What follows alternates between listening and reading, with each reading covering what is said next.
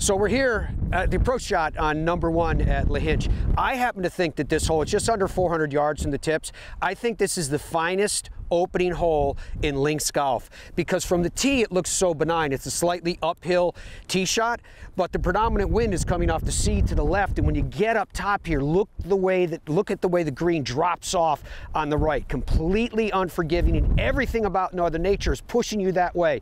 2 vicious bunkers lurk on the right side, and if you miss those, you end up going into the deeper grass that's on the right. The safe play it short and left. As you can see, a couple of guys have already played here. There's a swale, grass swale, not bunker, up on the left that you can get up and down from, but it's just a really great taste of links golf, and it starts right out of the gate here at Lahinch.